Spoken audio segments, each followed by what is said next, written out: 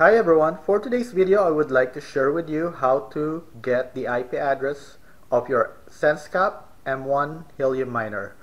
If you have a SenseCap M1 miner, it's easier to get it from the SenseCap app instead of the Helium miner, because in the SenseCap app all you have to do is open the app, click on your hotspot, and then within the hotspot tab all you have to do is scroll all the way down. And you can see here right now you have the public IP address, you have the Wi-Fi address, and you have the LAN IP address. So if your hotspot is connected through Wi-Fi, you're going to see the Wi-Fi address. And for me, it's connected through LAN, so I have the LAN IP address. And this is the address that you're going to need to set up your 44158 port forwarding.